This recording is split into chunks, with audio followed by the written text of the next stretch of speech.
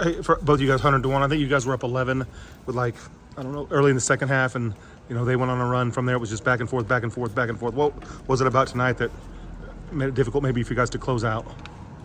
Really, I mean, when we pulled away with 11, they came back. It's a game of runs anyway. But that's when we should have put our foot on our throat. But we didn't do that. And Coach told us at halftime when it gets to the 10-minute mark in the second half, it's gonna be anybody's game, and the crowd's gonna get into it. So we messed up on that. And I know the game just ended, but his message to you guys after the game, what did he say?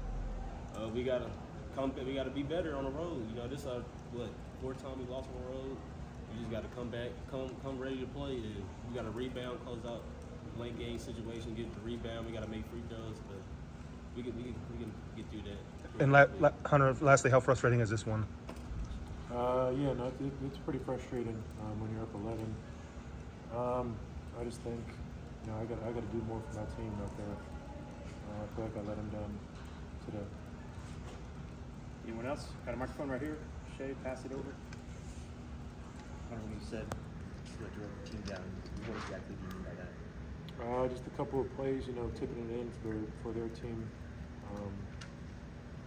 When you're literally giving them 2 points. When we cut it to 2 and I ran him over, I really don't understand how that could be a foul, but I can't, I guess, give the defender any contact on a screen. But I guess I got to run around the screen. But just making those type of plays when the game is close, I can't do. Duan, what were the thoughts going into overtime? You guys had to kind of force OT and got a reset there. No, we had to. 2 years ago we came back in overtime. I've been there, coach been there before, and I just thought we had the game. But they gonna compete too. They was on a losing streak on 4, and we KU. We knew they was gonna bring it, so we just got to be better. Coach keeps talking about the consistency for this team. I mean, played a great game Saturday, and then 2 days later, I don't want you to use excuses, obviously, but gassed out there tonight at all? There ain't no excuses. We just got to take care of business. We should have won that game, and all the credit goes to them. They came out and did what they supposed to do, but we got to be better on the road. And defense in late in the clock. Defense too, and late game rebounding too. So sure. Jordan.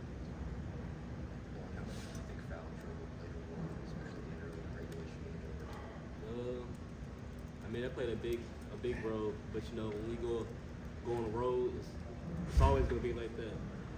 So we just got to play smarter and defend and guard our man. But like I said, it's always going to be like that when we go on the road. So it's something we used to. So we just got to be smarter. Well, you do always get everybody's best game on the road, but K-State, you think maybe they give it up a little bit extra for you guys?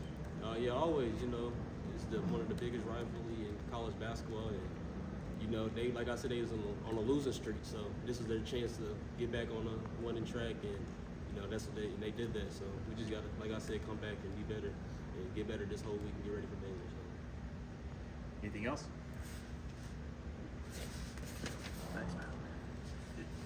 Minutes has been a conversation all year. How difficult is it to play heavy minutes in an overtime game in this environment? I mean, you guys just played big minutes the other day too.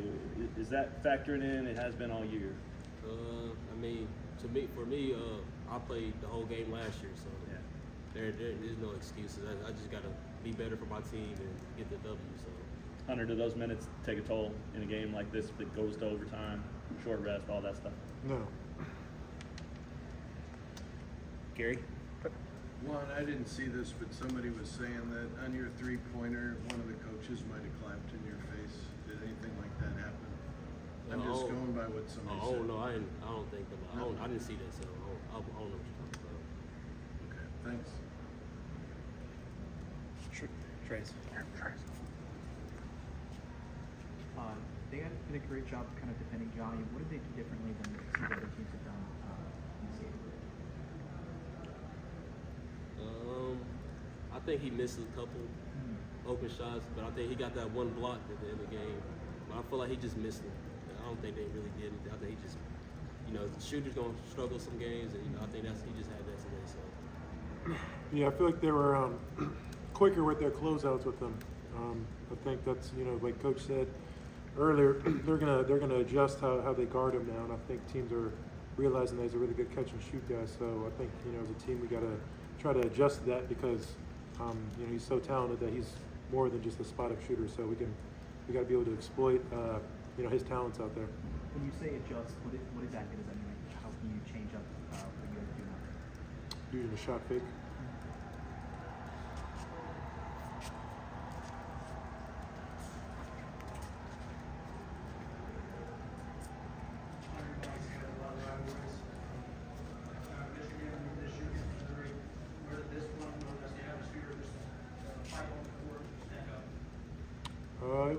It was good. It was a fun atmosphere. You can tell that there's definitely some disdain between the universities, and so I feel like it was a great environment, and that made for a great game. And unfortunately, we just came up short. All right, thanks, folks.